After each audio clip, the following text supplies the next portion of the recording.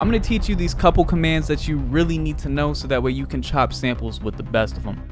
What's up, y'all? It's Holy, aka Jordan. I'm going to show you guys how to chop samples and how I flipped this sample from YouTube into a crazy Jersey Club beat. I'll start off by deconstructing this Jersey beat that I made earlier that uses a sample in it. And then after we do that, I'm going to show you guys how to chop samples on time so you can pick any sample from the internet. So this will help you no matter what genre you make. Sampling can be done for probably any genre. So this information will definitely be useful for you even if you don't make Jersey Club. All right, let's get straight into it. Here's a preview of the track. I'm gonna play you a little bit of it and then I'll break down how I made it. And before I play it, I did sample a track from YouTube. The track is called Caught Me Running by Amalu. If you haven't heard that song, it's low-key beautiful. Anyways, here's what the beat sounds like.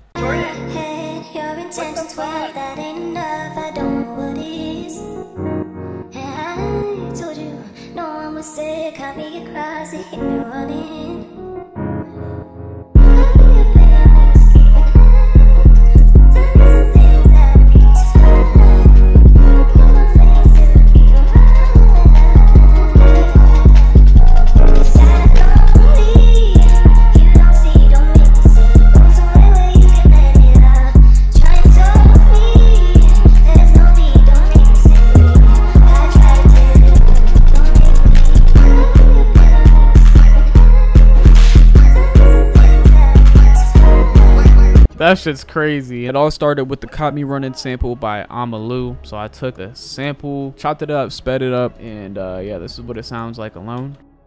And then I put on a little shaper box preset. It's just acting as a gate, just cutting the volume in and out to kind of keep that energy and enhance that rhythm. Layered the sample a little bit, and then we got this.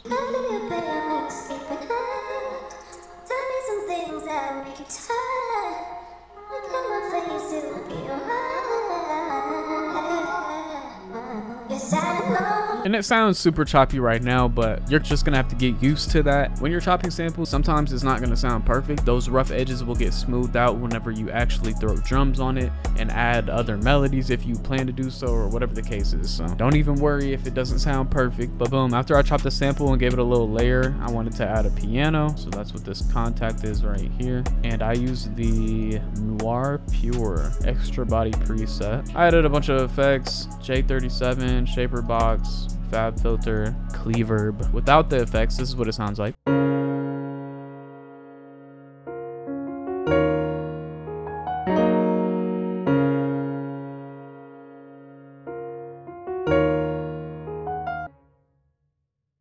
Boom, after that I added a cool little synth, basically same melody as the piano, just kind of simplified. Added a bunch of effects, so this is what it sounds like without the effects.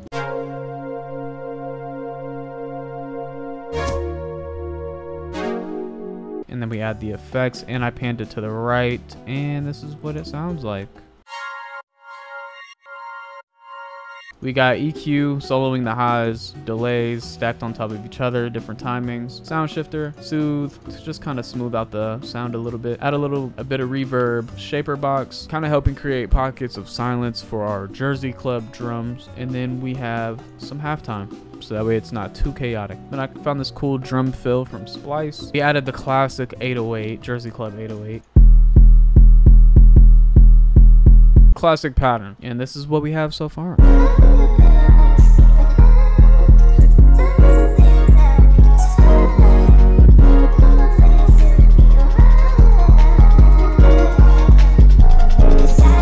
And then we have this next section right here where we add a kick layered with the 808. Same exact pattern, so I'm not gonna play that. Just imagine a kick. And then we have this cool little lead. Low-key one of my favorite parts of the track. And this is what it sounds like. It's a Diva preset. This one's MK Joy. This is what this synth lead sounds like with no effects.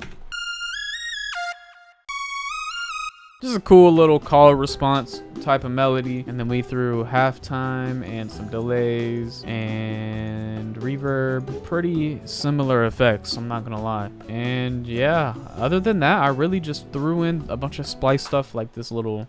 We gotta throw the whip crack in. So for this last section right here, we added a synth bass. I'll give you guys a preset because I use this preset 99% of the time that I use a synth bass because it has a dark sound to it. It can sound smooth. It basically does everything. Moog Taurus Super Sub, and it's in the Trillion library, I believe. Threw a shaper box on here to get the rhythm going.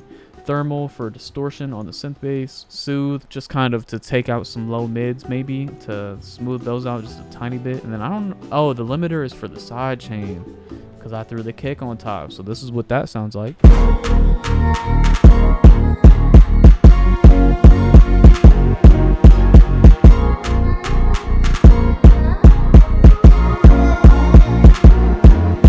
Alright, so now I'm going to show you guys how to chop samples on time. So if you're Ableton user, you're probably cheesing hard as fuck right now. You just need to make sure that auto warp long samples is on. But if you're an FL user like me, let me throw in this random sample. Boom. So what I like to do is, obviously it's probably not going to be labeled unless you got lucky or you look it up, which you could. This is editor Jordan from the future. My audio didn't record for this whole section when I'm trying to show you how to chop samples. So I'm just going to run through how to chop samples the best I can as fast as possible. So let's get straight into that. Like, look at this. You see all this blank audio? Come on. All right, boom. So I downloaded a random sample, and of course the BPM or whatever is not labeled. You're just gonna have to try to figure that out. To do that, I listen to it. So usually I'll listen to the sample outside of FL so I can tap the BPM in. So I'll play it in Edison and then I'll tap what I think it is.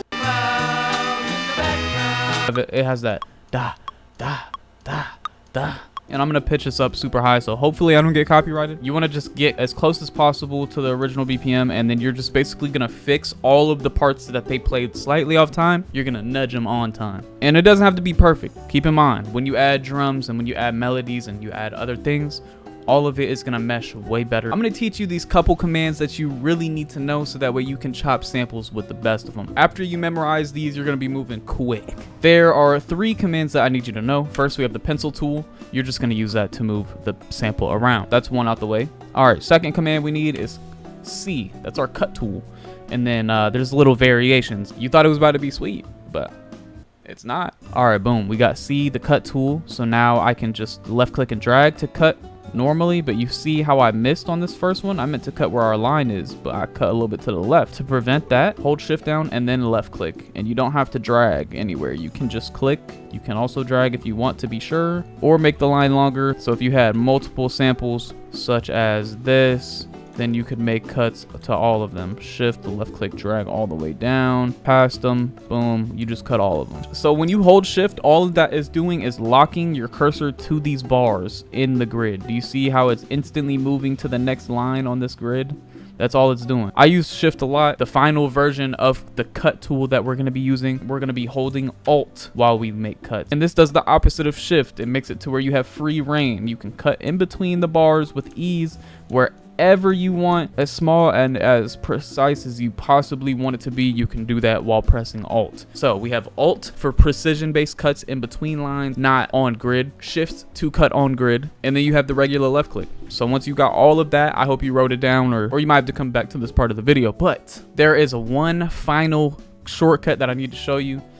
The S key. If you press S, it'll select the slip key, and what that is going to do is it's going to move the sample without actually moving the chop you made. So how we're going to be using and incorporating all of these shortcuts, I'm about to show you right now. So we tapped the BPM that we think this is closest to, so that way I can visually try to line up these spikes in volume with lines on the grid. That's usually how we know that it's on time. Usually, not always, but most of the time you can eye it down. So I'm also listening for the snare. If there's any drums in the sample, that'll help you tell what part is what part. You're gonna look for any sounds in the sample that you can try to imagine where they're gonna be, like snares, anything like that is gonna have a consistent rhythm. It's just gonna be slightly off time. You just gotta eyeball the sample and putting stuff on time. So I'm gonna press C, cut here, press S, Alt, left click, drag it on time. Now that you know the steps and you know the shortcuts, I'm just going to pick a part of this sample and show you guys how I chop things and just narrate how I'm doing it. All right, so this could be cool, and this might be a really hard sample to chop, but I don't care. We're gonna make it work. And a huge tip for making all of your cuts sound natural and smooth: double click the sample, boom, go to this declicking mode and go to smooth, and you see how it just made this little transition, I want to say, where it's like a smooth fade in. It's going to do that for everywhere that you cut, and that's going to help you a lot. So now I know it sounds like a lot and it looks like a lot, but watch how simple it is. Listen to it, and I'm going to turn up, I'm going to change my metronome sound so you can really hear it. All right, so boom, I can hear this part is a little bit off time. I'm gonna press C, hold Alt, left click drag, cut right before it. Boom, press S, and then hold Alt and scoot this section up a little bit and listen to it. Depending on how lucky you are and how good you are at guessing the BPM, chopping this will be easy or difficult. The further off you are from the original BPM, the harder it's gonna be, and more small chops you're gonna have to make it fit on time. So now we have this part, which is already on time. I want to skip. So I need to scoot this back just a tiny bit, or scoot up.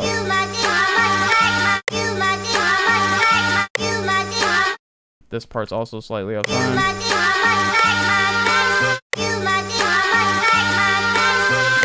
And I'm gonna cut right before here. It's not terribly off time, but it's a little bit off time.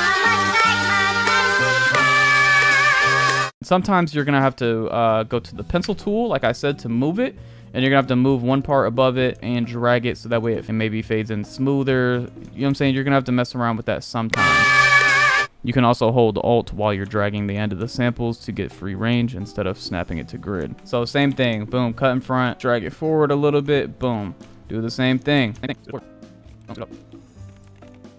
We have this part right here.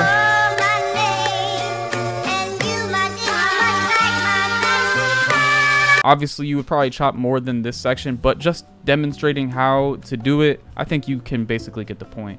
You're gonna get the section that you want chopped, whether it's 4 bars, 8 bars, 48 bars, it doesn't matter. You're just gonna select it by right-clicking and dragging at the top area until the very end of the section that you want. Then I'm gonna go to the master, arm the master by left-clicking this gray button and making it red. And then you're gonna press Alt and R together.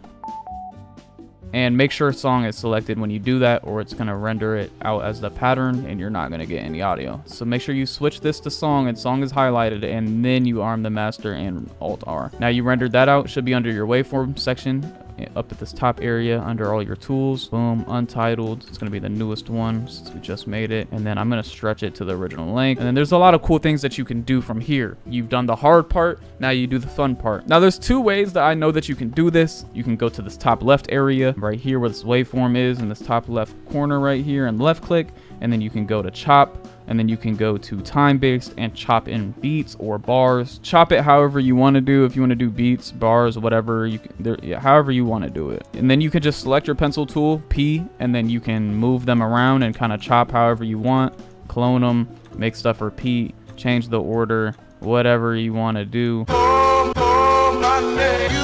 Yeah, sounds like garbage, but you can basically, it'll sound good with the sample that you like, that you choose a part that you actually want to sample. And if you don't want to do it that way, you can go in your channel rack and you can open up a plugin called Slice X. And I know it looks a little complicated, but bear with me, I'm gonna show you just what you need to know. All right, boom. So you're gonna go to your sample that you rendered out. So this untitled thing right here, boom. So you're just gonna drag this. So I'm gonna left click drag and throw it on my channel rack. You can hover over this button while you're dragging it and it'll pop it up. Boom, so I dragged it in there. Now all you gotta do is auto slice, medium grid slicer. You can mess around with this pitch knob and then you can just start playing stuff on your MIDI keyboard. I would also turn off the auto dump. But yeah, once you do that, you can just start making chops on your MIDI keyboard or even on your actual keyboard on your desk by doing Control T. You could do this if you're on a laptop as well. The sample will start on the C note, and yeah, that's just about everything that you need to know. Let me know if you guys found this video helpful. If you did, all I ask is make sure you hit that subscribe button. That's all I'm asking, because 60% of you aren't subscribed. I don't understand. Oh, and while you're down there hitting the subscribe button, make sure you go get that free kit that I put in the description for you. Also, make sure you join my new Discord down below. Check out my Patreon if you're serious about learning how to produce, and make sure you go check out how I got this bad boy, my first plaque ever. I'm gonna link a video down below of me opening this and telling you how this record came about. I'm streaming tonight on Kick. Make sure you check that out. I'll catch you guys in the next video.